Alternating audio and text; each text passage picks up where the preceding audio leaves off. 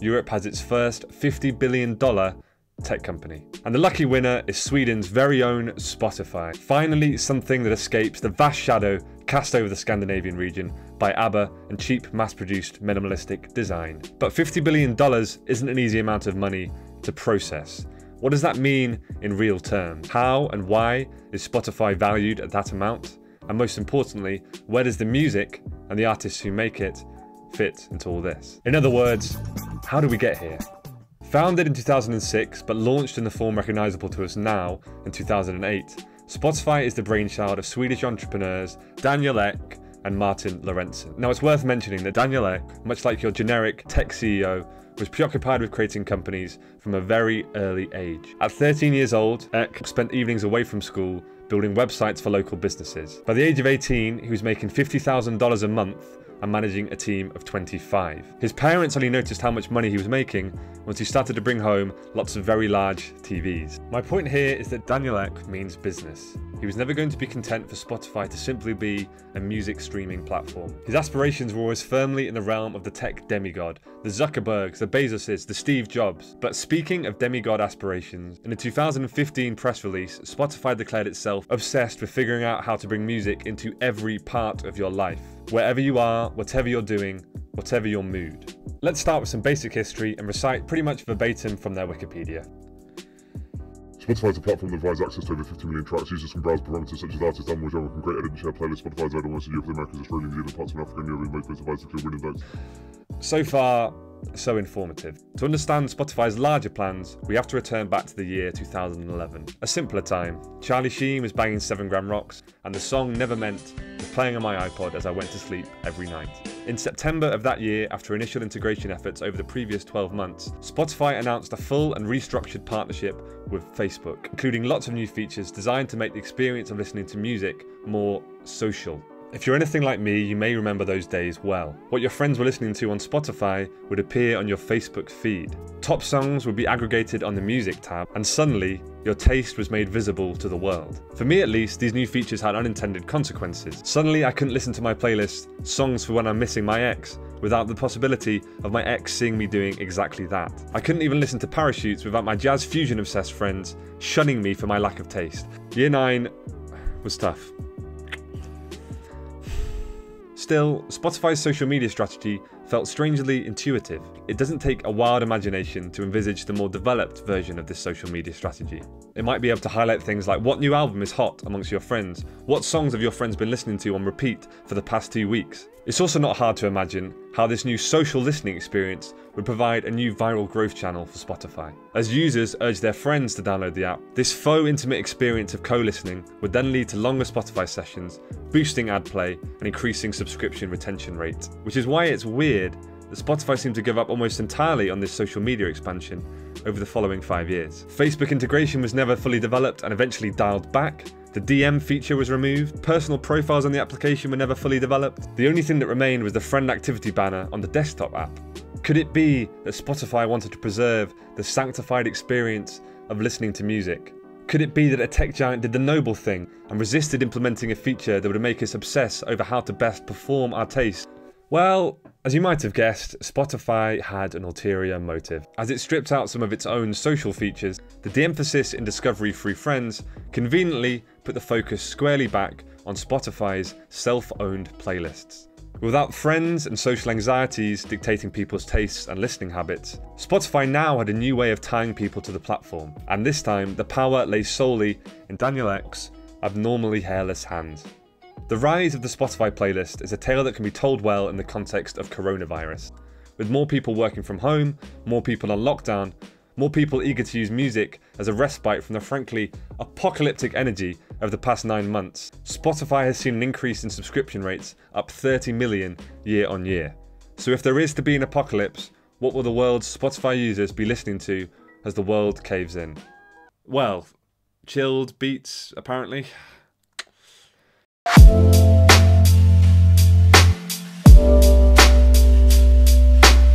So you may be wondering what the proliferation of chill has to do with Spotify's $50 billion valuation. Does Daniel Ek really just want everyone to relax and roll up a blunt as the world caves in around us? Funnily enough, no. Let me remind you of the quote that opened this video. Spotify is obsessed with figuring out how to bring music into every part of your life.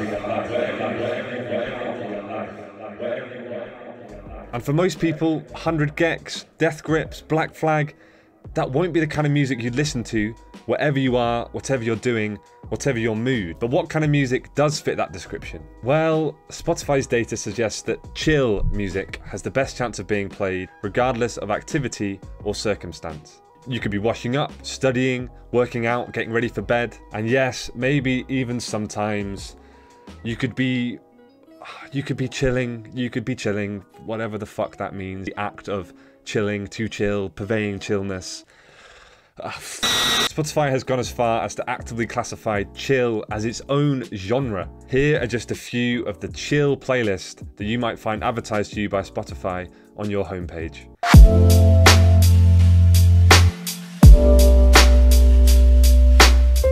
The problem with this, outside of the wanky playlist names, is that it refigures music as something passive. It is only there to facilitate a particular mood, or even worse, to facilitate productivity. This is chilled music to work to study to. This is music for every part of your life, wherever you are, whatever you're doing, whatever your mood. But Spotify's strategy of boosting playlists doesn't stop with the amorphous mass of chill. The popularity of Spotify's own curated playlists gives them power over the musicians and artists themselves. The attitude Spotify takes towards an artist's music and how suitable it is for their playlists can quite literally make or break an artist's career. I tried desperately to get any musician friends of mine to go on the record about how Spotify's playlists have impacted their career. Unsurprisingly, nobody wanted to bite the hand that feeds them. Some of you may rightfully say, so what? Back in the day, it was magazine editors or label heads who dictated what got heard. Now it's Spotify. But the problem with this is that artists aren't just competing with fellow artists on Spotify. They're competing with Spotify itself. In 2016, Music Business Worldwide released an article that claimed multiple sources had informed them that Daniel Elk's company was paying producers to create tracks within specific musical guidelines.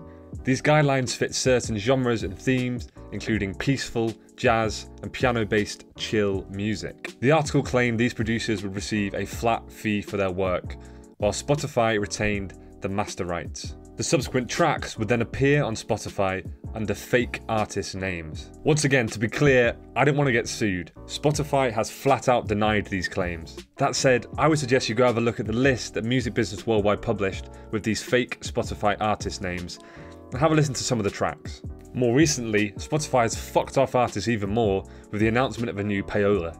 Dubbed Discovery Mode, the feature will let artists opt in to a promotional royalty rate. Of course, this rate is lower than the normal one. In exchange, these songs will receive an amplified visibility rate in some of Spotify's algorithmically generated playlists. Considering reports that musicians only receive 12% of the music industry's $43 billion yearly revenue, this is a serious slap in the face. Now, the final piece in Daniel Elk's plan for world domination is not really to do with music at all. Revenue in the US podcast market alone is set to double to $1.4 billion by 2024. Since May, Spotify has signed deals with podcasting giant Joe Rogan, Bill Simmons and the Ringer Podcast Network, DC Comics, even reality TV star Kim Kardashian. Altogether, they've invested over $1 billion into the flourishing industry of podcasts. To give you an idea of just how deep Spotify's pockets are when it comes to podcasts, music critic Ted Gio pointed out on Twitter that an artist would have to generate 23 billion streams to make as much money as they have paid Joe Rogan for his podcast rights. And it makes sense. Podcasting would be lucrative. Even though they've spent hundreds of millions of dollars on podcasting talent, they'll likely recoup that money very soon. Joe Rogan says his show reaches 190 million downloads per month, meaning on the low end, Spotify could generate $3 million in ad revenue from his show alone. The story of Bill Simmons, however, is even more interesting. The rumours are that Spotify don't just have the rights to Bill Simmons and the Ringer Podcast Network's content. They've also hired Bill to head up the pop culture content strategy more generally, with a particular emphasis on video. The pivot towards video on Spotify's platform has actually been increasingly evident over the past 6 months. In July, upon the release of Khruangbin's third album, the perennially chill Mordecai, Spotify released alongside it a video version of the album.